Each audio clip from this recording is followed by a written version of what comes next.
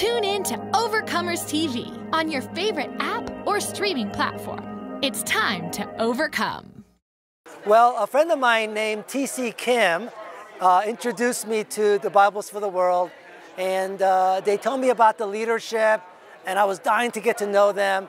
And in recent years, I became good friends with John and Lam. Sure. So in the Billion Soul Harvest Global Summit, we had a gathering here in Colorado Springs last year. John came and played a key role in sharing with everyone regarding what God is doing in India, what God is doing with the Bibles for the World. Well, I love what Bibles for the World is doing. It is getting the Bible to as many people as possible in their native language, whether it be a particular book in the Bible, New Testament, Old Testament, both hard copy, digital. It's so flexible. I love the way God has used Bibles for the World to get the gospel out to the nations. So it is impossible to do evangelism and discipleship if we don't provide people with the Word of God. So Bibles for the World, 63 years, since then over 120 nations, hundreds of millions of Bibles towards discipleship and evangelism. So what Billion Soul Harvest is doing is we're bringing in ministries like Bibles for the World, as well as other missions organizations, global movements, prayer ministries, so we could together bring the gospel to the nations. Our motto is Billion Soul Harvest together by 2030. Well, I think first of all, just go to the website and learn about Bibles for the World. I believe it's biblesfortheworld.org, and learn about the Bibles for the World.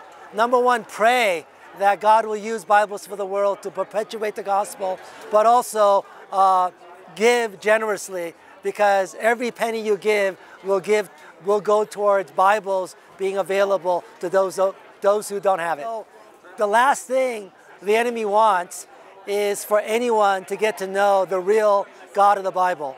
So I urge everyone who's watching this, pray for Bibles for the World on a regular basis as often as you can.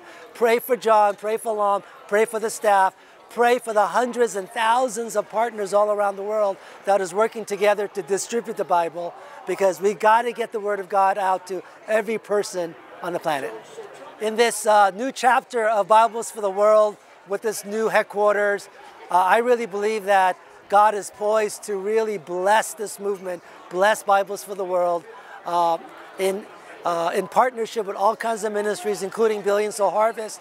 So I really believe that God is after every person on earth, and Bibles for the World is critical towards that. So I'm so blessed to live here in Colorado Springs. And if any one of you come out to Colorado Springs, contact Bibles for the World, get a tour, get to know the staff members in person.